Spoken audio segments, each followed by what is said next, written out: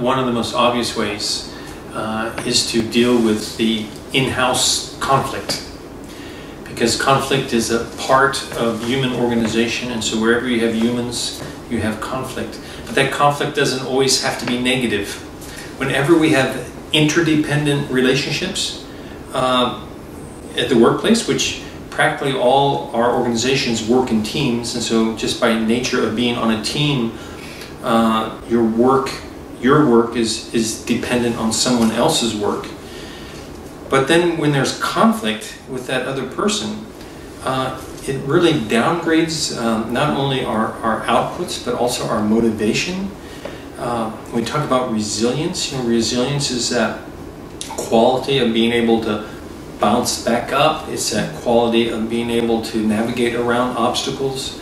It's that quality to be able to see the silver lining behind otherwise difficult things, and to keep you from wanting to give up. And probably one of the biggest causes of stress in the workplace is not just the workload, but it's those simmering conflicts that may go on a long time and at a low burn, and that just adds more stress. And instead of the relationships being a source of strength for each other, they become a burden and a drain. But I think if we take a preview of curriculums of universities, master's programs, undergraduate programs, they are all almost completely void of how managers should handle conflicts.